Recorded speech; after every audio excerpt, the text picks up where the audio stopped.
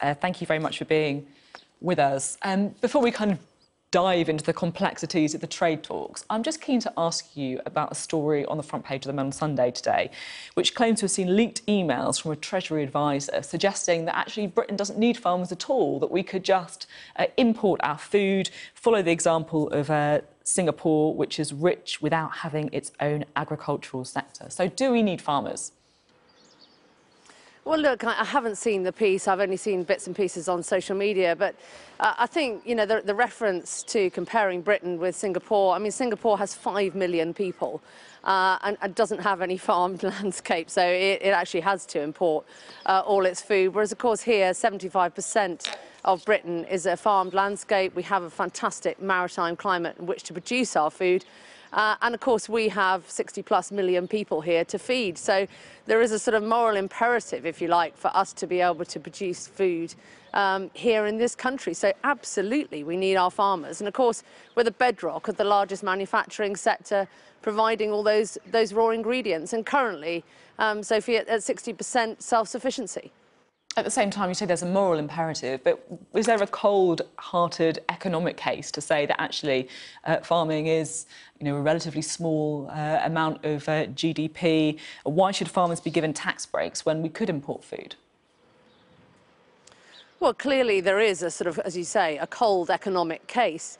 But look, I think you have to look at the wider aspect of all of this. You know, farms are the backbone of rural Britain, the allied trade, those jobs that are linked to farming. And as I say, we're the largest manufacturing sector. Surely the last thing we want to go to is importing cheaper raw ingredients produced to lower standards. We export our conscience and our production. And with climate change and everything else, you know, I've set the pitch, set the agenda that we want to be global leaders in climate-friendly farming. There's a real opportunity for this government to lead based on standards and integrity and actually putting farmers at the forefront of delivering on climate change. So we have to see this as an opportunity, and comparisons with Singapore are just completely out of touch with where this country is.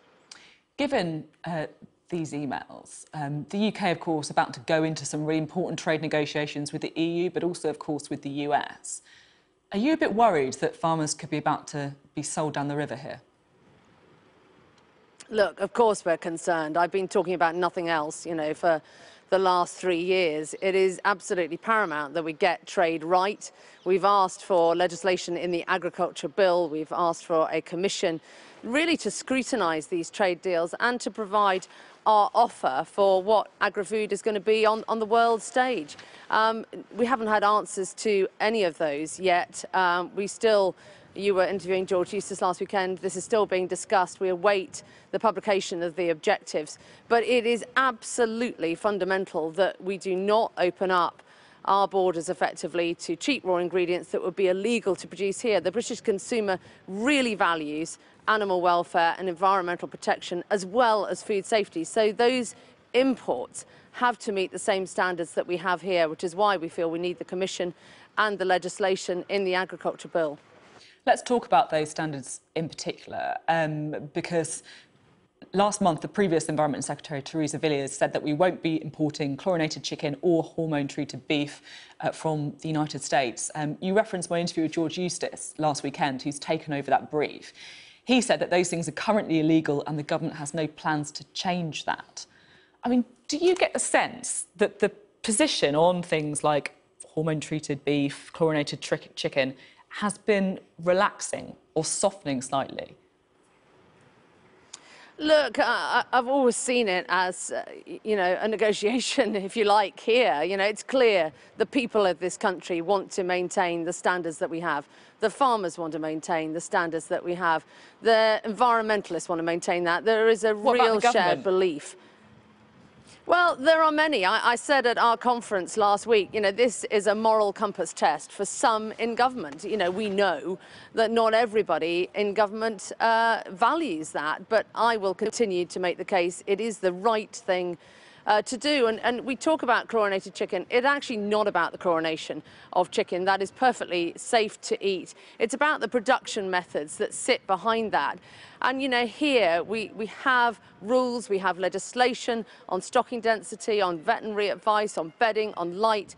In other countries, they do not have any of those rules, any of that legislation in many countries across the world. Indeed, a lot of them with feedlot systems, prophylactic feeding of antibiotics to act as a growth stimulant. We banned all of that here 30 years ago. So why would we want to go back there? This surely is the chance to lead, be on the world stage, driving standards and integrity forwards, not going back to the dark ages, undermining our farmers and ultimately putting them out of business. I don't think anybody in government wants to see that happen.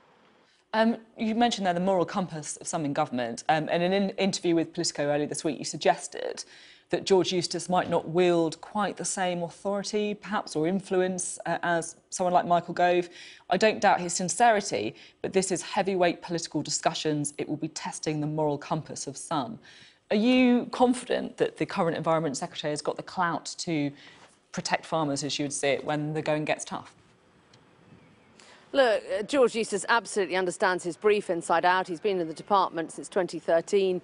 He's a passionate advocate of British farming. But this is, you know, whoever is in his job has the same challenge. This approach has to be hardwired across government. So, you know, this cannot sit with any one man, indeed any one department. This has to absolutely come from the top, be hardwired across government, and every department has to be bought into that ambition. When you were last on the show, during the Conservative leadership campaign last summer, you said that you'd written to Boris Johnson and about concerns of a no-deal Brexit and hadn't heard anything back. I'm just wondering, you were saying a little bit earlier that you haven't had answers on everything from the government. Has communication improved with Number 10? Are you having meetings with ministers?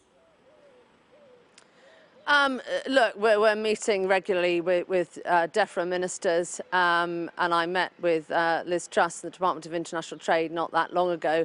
I haven't had the chance to meet the Prime Minister yet. We have written. It would be, I think, a much-needed meeting to discuss the opportunity in all of this. I think we spend a lot of time discussing the negative aspect. I really do think there is an enormous opportunity for Britain to lead on the world stage. The WTO is bereft of leadership at the moment, but we have to make sure that for my sector, those values, if you like, that we hold so dear are embedded in trade deals. And of course, you know, we face the prospect of a no-deal situation. If we can't agree the EU relationship, we can't agree trade deals before next January, we are back into the no-deal prospect. So, you know, we have to get this right. We absolutely have to make sure we prioritise the EU relationship. And I think there's a huge opportunity once we've done that with the bilateral with the US and indeed other trade agreements across the world.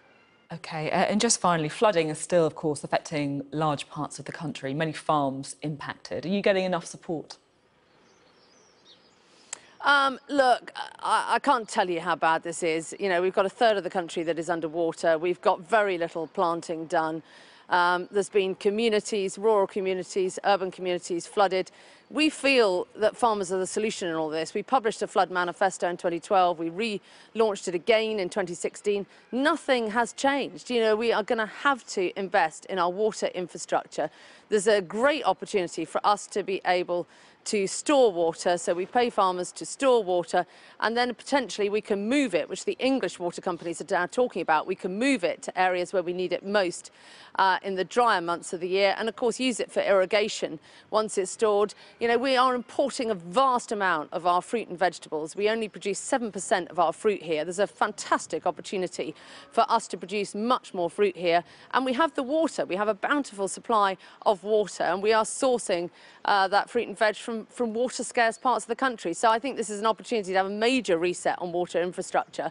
And of course, climate change, constantly changing weather events, more extreme. We've got to do it. We've got to bite the bullet and invest in our water infrastructure. OK. Minette Batters, thank you very much for coming on the programme this morning. Thank you.